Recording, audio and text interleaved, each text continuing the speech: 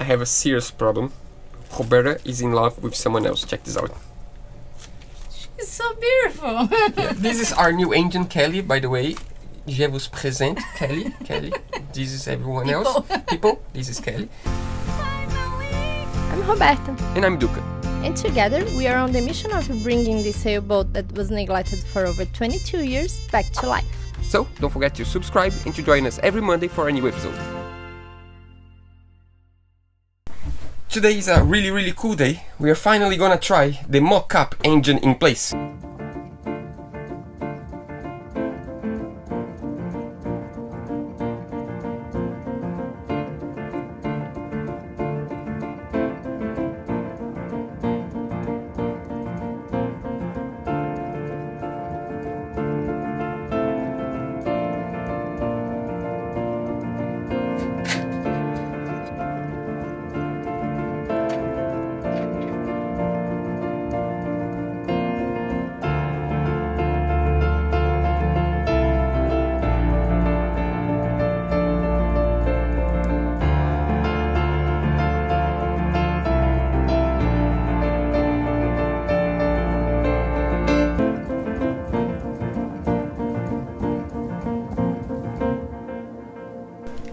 Time for some explanation. Yeah, even though this is not our engine, this is a huge step. It's funny how nothing is ever as simple as it should. Yeah, we've been working so hard on trying to locate this engine in place. Yeah, this is our engine. I mean, like, this is just a mock-up, but this is exactly the size of our engine. The same angle. The mounts are actually the mounts from our engine, and in this way we can much easier find the right tuning of the position and of the angle of the engine, because we have a lot of small things to overcome in order to be able to do this properly. But I think it's easier to explain you on paper first, and then we come back to here and you're gonna understand this situation much better. So come with me. Let me try to explain.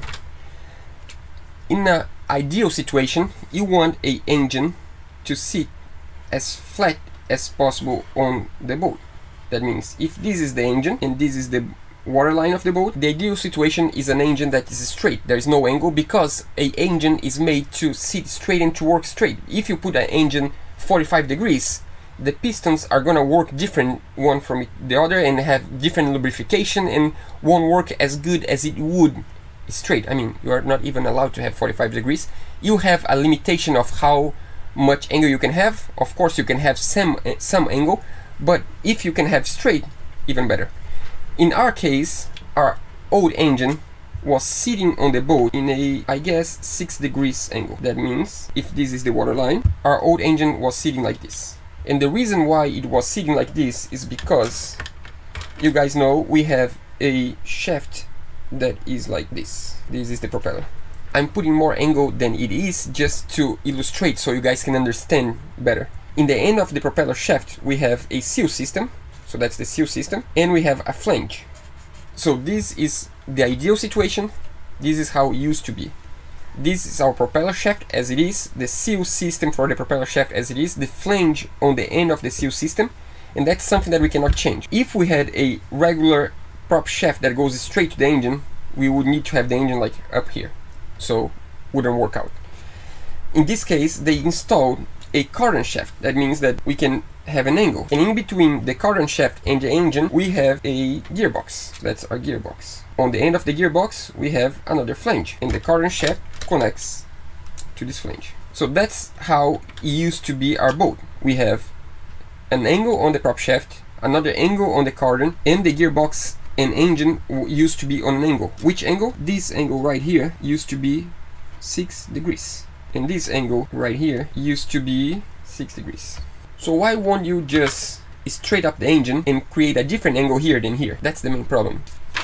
So how does a cardan work? A cardan, it's a kind of shaft that you cannot be straight. So basically, if you have a flange on the end of the cardan and another flange on the end of the cardan, and both angles of the flanges are 0 degrees, that means this end is parallel to this end, this cardan won't last for too long because it's gonna wear the bearings on the crossings. It's meant to have an angle. That means you need to have a small angle. not too big, but you need to have an angle. But can you have different angles on the end of the shaft? Like, for example, if I have this angle here, could I have this one straight? Imagine that this is the prop shaft and this is the engine. Why don't I install the engine straight and this shaft not straight? Because this situation is wrong. You are not allowed to have both ends of the current shaft in different angles, because once you turn this end of the shaft, when you turn, it won't turn equally here. The propeller is gonna do a turn and then accelerate because of this different angle.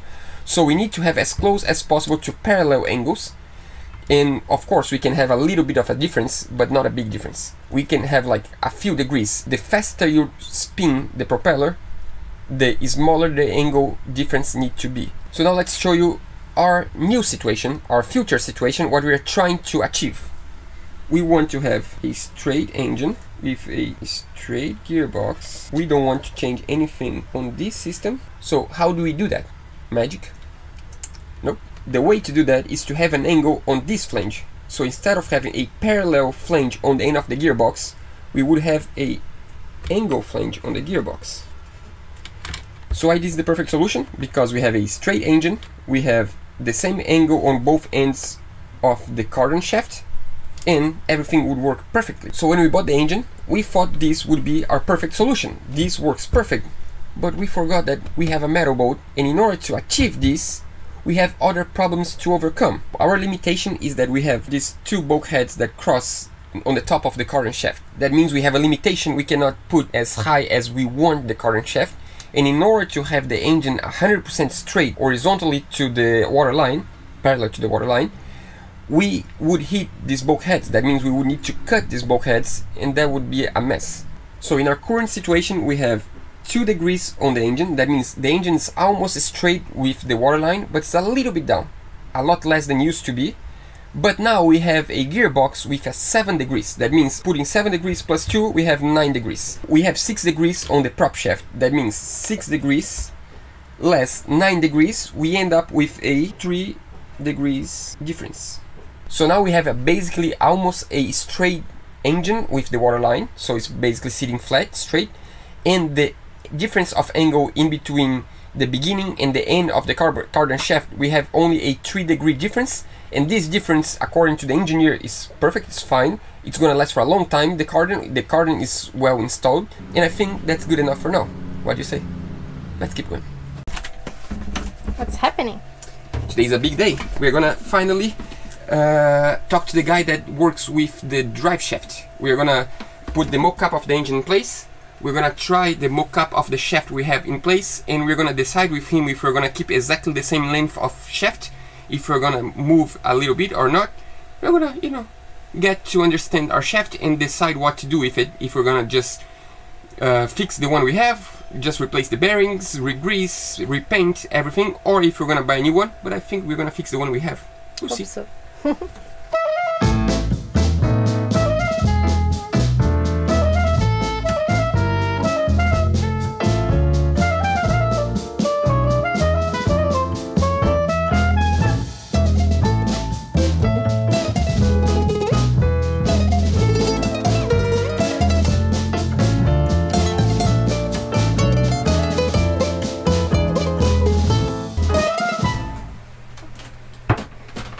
Finally here. That's the new support for the engine. We're gonna try in place. If everything's okay, we're gonna send to galvanize it. Hope it fits. Yeah. Just a quick explanation. The reason why we have this new support for the engine is because the old engine was a lot wider than the new one. That means if we install the new engine as it was, the engine would just fall on the bilge. Of course, we're not gonna do that. So we create this new support that's basically gonna be bolted to the old hose for the old engine. And on this new support, we have new hose to bolt the new engine. It's gonna make sense. Just stick with us, it's gonna make sense.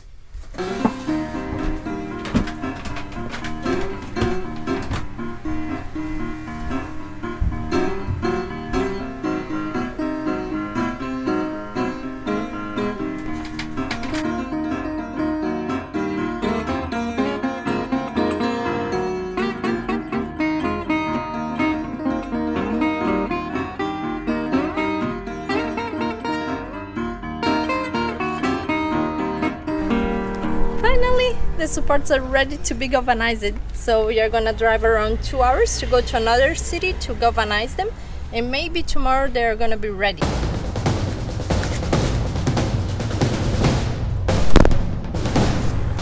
Ta-da! After so long, this support, that's the engine support, was hot galvanized, that means deep galvanized, and this is gonna last for a long time. But as we have the possibility of give even an extra protection, we decided we're gonna paint with epoxy paint. We have the paint, we have the time, so let's do it.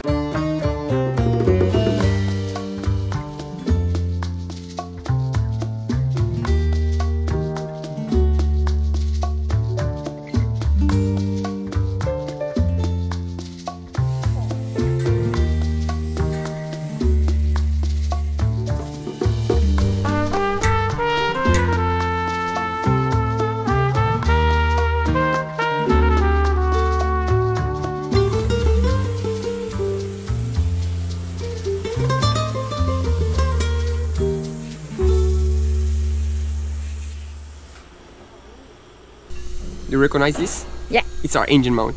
How about this one? Also our engine mount. So why are they different? The reason for that is because we decide to properly paint the engine mount to give some extra coats of protection. So we sandblast to raw metal. The rubber, nothing happened to the rubber. The sandblasting machine doesn't affect the rubber. But we're gonna properly paint this to last longer, because we see in many engines that the engine mount is the first place you get some rust on the engine room. In our old engine, the mount was full of rust, so we are gonna paint really well. Because we are already painting the engine support, why not also paint the engine mount? It's gonna last for much longer. We hope so.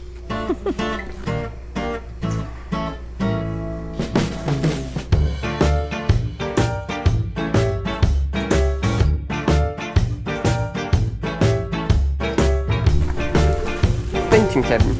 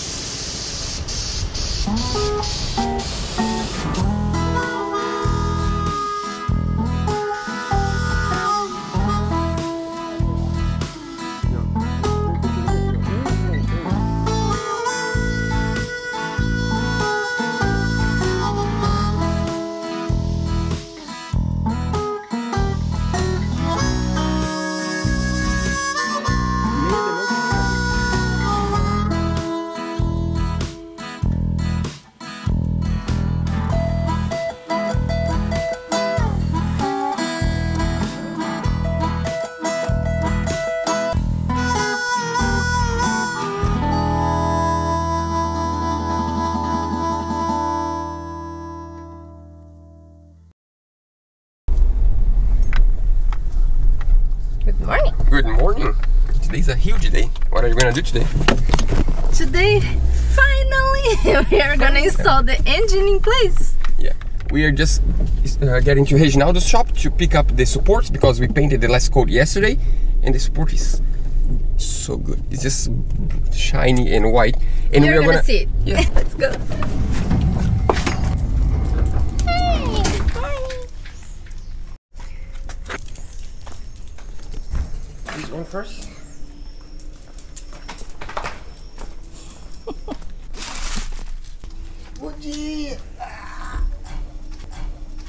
I think that was for you.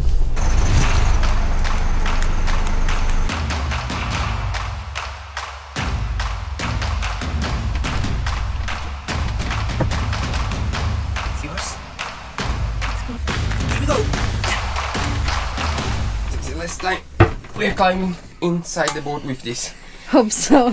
Hopefully this support is gonna go to in place today and not leave for like 10 years, or maybe more, 20. I hope more. 20 years, 25 years. Good, yeah, good timing. Let's so put it in place. In place.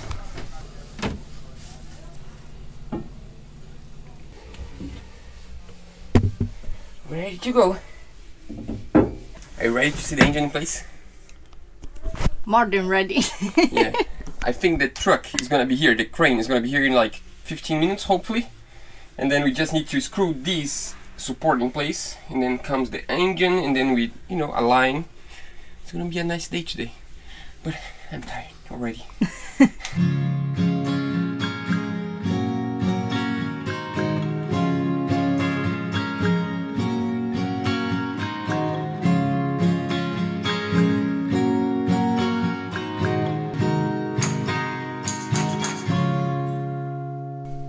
is just awesome.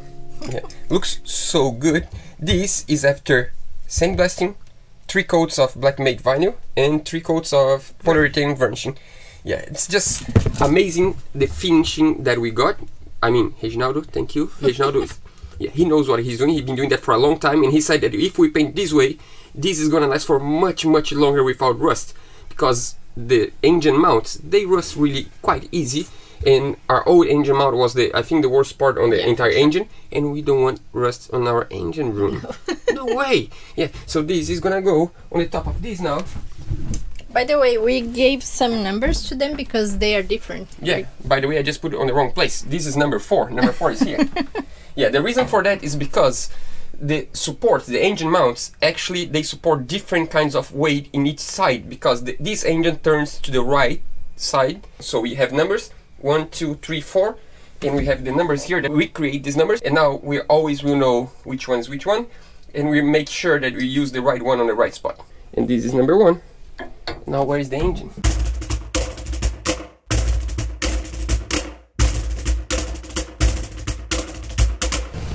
We have a crane already.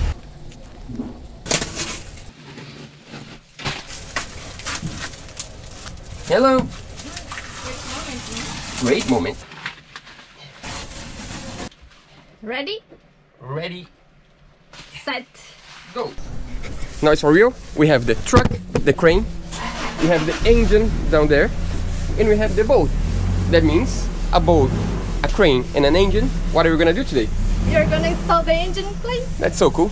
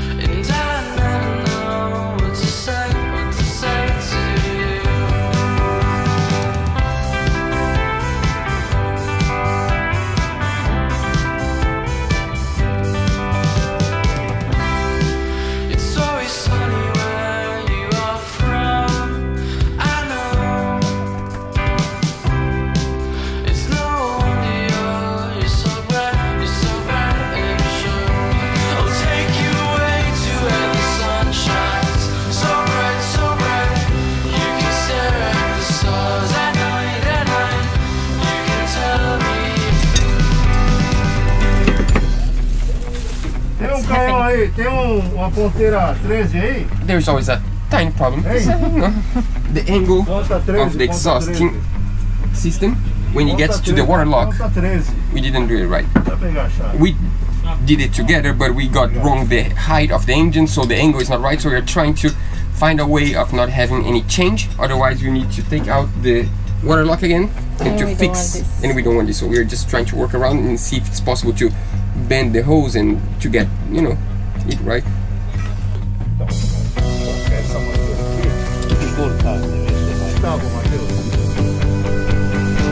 I'll take you away to where the sun shines so bright, you can stare at the stars at night, you can tell me anything you like.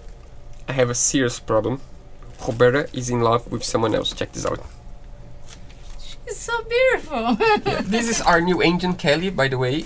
Je vous présente Kelly. Kelly. This is everyone else. People. This is Kelly. Yeah. We today are just, In love. yeah, we're just hanging out around the engine room. We are going to start the installation tomorrow. We are just taking the rest of the day to, enjoy the moment that the engine room, contemplate the engine room with light, because soon we're going to close this. Yeah, so yeah. it's almost like the last day with light inside of the engine room, and that's really good because, yeah. But it's gonna take like 5 days to install the engine. If we can manage to solve this problem. Yeah. We're going to talk about problems later. No, today is a happy day, no problems today. We're going to solve any problem that we have. So we're going to start the installation tomorrow. We're going to take the day now to just look at the engine because it's pretty. Now, before we go, let's welcome aboard our new patrons for this week. So, welcome aboard. John, Richard, Byron, Matthew. And we also want to thank a donation to our PayPal. Thanks so much. Thanks so much, Harry. Yeah, guys, thanks so much. We really, really appreciate your support. And we see you guys next week, hopefully with the installation of the engine. With Kelly starting for the first time. I'm not sure if we're going to start next week. We're going to install. I'm not sure if we're going to start. Hey, We need the travel lift to start. In the marina they won't allow us to start an engine without the travel lift.